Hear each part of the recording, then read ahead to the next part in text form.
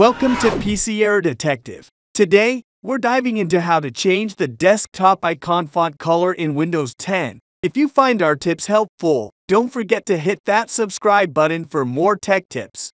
To begin, right-click on the This PC icon on your desktop. From the context menu that appears, select Properties.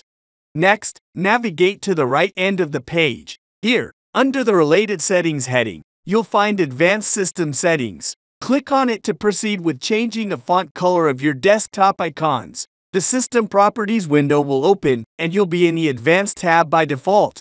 Look for the Settings button under the Performance section. This is where you can adjust visual effects, memory usage, and other settings. In the Performance Options window, switch to the Visual Effects tab. Scroll down to the bottom and uncheck the option Use Drop Shadows for icon labels on the desktop. After making this change, click OK at the bottom of the window. Finally, click OK again in the System Properties window. This will finalize your changes and apply them to the system. And that's it. Thank you for watching and see you in the next video.